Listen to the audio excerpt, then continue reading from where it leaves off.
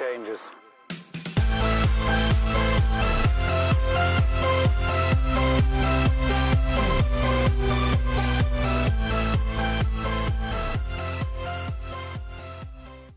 Hey, what's up everybody? Welcome into the Rockstarflipper YouTube channel, and kind of a serious matter I want to talk to you guys about, and this is as of August 27th, 2020 going forward, and it's about product and sales liability on online marketplaces like eBay, Etsy, Amazon, Posh, and other platforms. So if you missed my other video about it, I'll find it and I'll put it down below that you can check it out. But basically what is happening is legislation in California and in other states is starting to come out that wants to hold online platforms like eBay, Etsy, Amazon, etc. liable if you, a third-party seller, sells a product that results in injury or damage or other liabilities once the purchase is made. So for example, there were two very high-profile multi-million-dollar lawsuits filed against Etsy and Amazon. One, we talked about it before, lady bought one of those retractable dog leashes, it snapped, it flung back, it whacked her in the eye, she actually lost her eye. That was purchased through a third-party seller on Amazon. This was probably 2 or 3 years ago.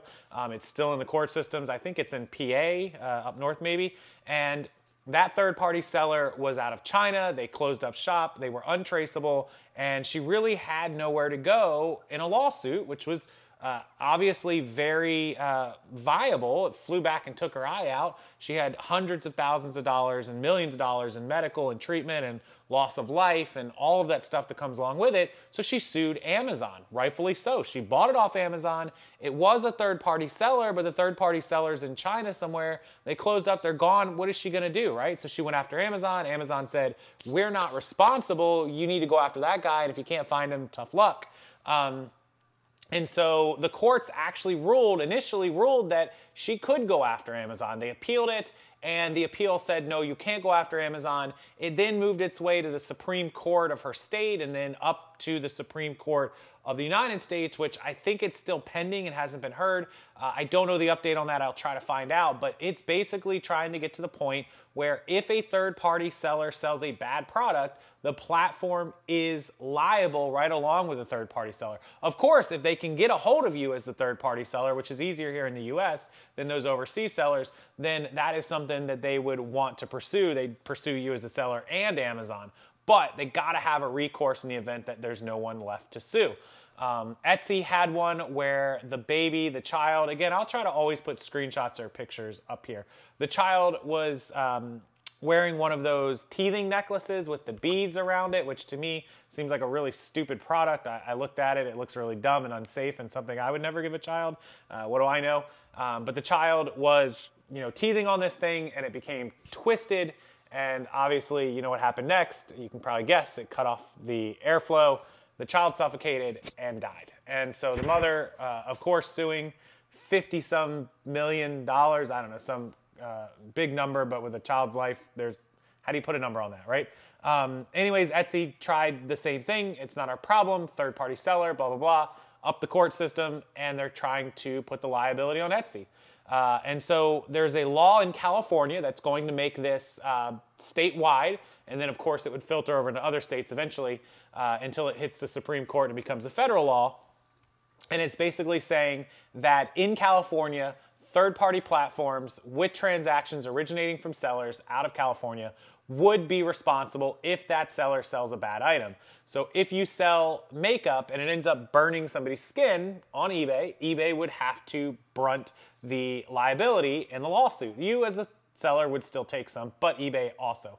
So what does that mean for you guys as sellers? Well, first we'll wait and see if the law passes. Amazon has actually now reversed course and said they support that law because they don't want to be against a law that ends up passing. They want to work with the law and make it as helpful to them as possible. Also, eBay, Etsy, Posh, the smaller platforms are saying Amazon is doing that because if the law passes, it's going to make it harder for small sellers like us to sell on the platform. It's going to cost us more money, and obviously I'll explain why in a minute, but it's going to make the barrier of entry harder, and that gives Amazon an advantage, which is true. So what does that mean for us, and why is it going to become harder and more expensive? Well, if platforms are being held responsible for what you do on a platform, I'll give you an example. My fiance Caitlin is a wedding photographer. When she goes to a location, one of these rental places, and takes photos, she has to have liability insurance, $1 million, because if she brings her product to this location and they knock over a fancy vase and it's a $1,000 vase, she has to pay for that. The wedding venue is going to have to replace that. They're going to be liable. If the bride slips and breaks her leg, it could potentially be a lawsuit, if it's during the photography session or what have you. So they require liability insurance. And so that is going to be something in the coming weeks, months, and beginning of 2021. It's not set yet, but it could happen, and it probably will in the next few months, that you are going to be required to carry liability insurance state by state and possibly across the country. Now, Amazon, as a seller, already requires you to carry liability insurance if you do more than $10,000 a month in 3 consecutive months. They are changing that to where it could be all sellers. If that happens, it will follow suit through eBay, Etsy, Posh. Everybody is going to require you to have insurance, and I really believe that that's going to happen. Please don't go out on the internet. Please don't tell everyone that Casey says you got to run out and get insurance. It's not necessary yet. In fact, I don't carry insurance on my business because I work at home and I don't do anything. Products I sell are all safe. They're all used. And so I've never really thought the risk was versus the reward. But if it happens, you will have to. So just keep that in the back of your mind that you may have to get insurance in 2021. We'll have to wait and see. And of course, I will update you. I will link the story in my videos below as always. What is the cost of insurance? Well, let me give you an idea. Again, I'll use Kate as an example. Photography business with $1 million general liability. She can go to any location, any address.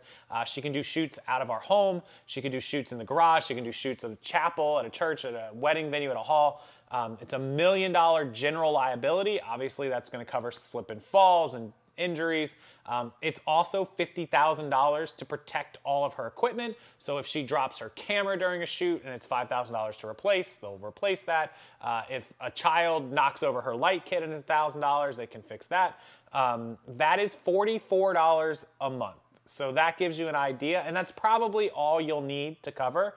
If you don't have a brick and mortar where people walk in and out, if you have a store or a consignment shop, it may be more because you have people coming in and you're liable. Kate has to go deal with people, but if you're just sitting at your house selling product, you can expect probably $30 to $50 a month, $60 a month. It's all dependent on your state, your situation, your type of business, the products that you sell. Obviously, electronics, more dangerous than just selling clothing. So all those things come into play, but really it shouldn't be more than a couple $100s a year, 30, 40 bucks a month, 50 bucks a month max. So don't get too crazy about it. That's really all you'll probably need to be on these platforms if and when they ever require it out of us. So just a heads up, that law, California law, looks like it'll be first. It's called AB 3262. If you want to Google it, I'll also, again, link it below. So thank you for watching. This one came out of Reuters from Allison Frankel. So thank you for the story, Allison, out of Reuters. There it is. That's Amazon backing the law.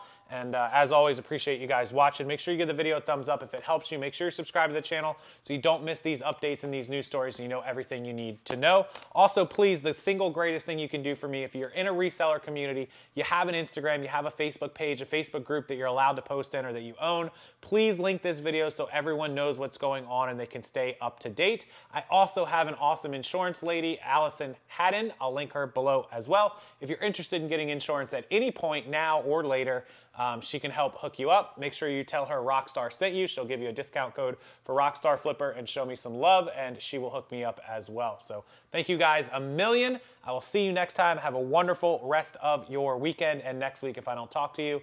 Thank you as always. Good night.